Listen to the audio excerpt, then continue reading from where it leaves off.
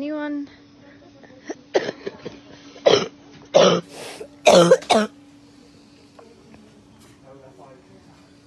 anyone is thinking of taking any chances, just take a look at me.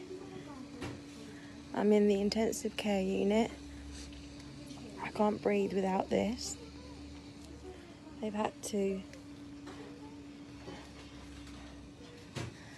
sew that into my artery. I've got a cannula, another cannula, and a catheter. I'm actually 10 times better right now than what I was before. I don't even know, I've lost count of the days. If anyone still smokes, put the cigarettes down, because I'm telling you now, you need your fucking lungs.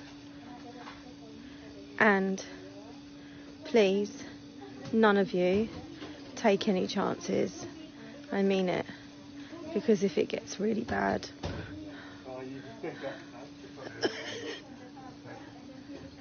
then you're going to end up here.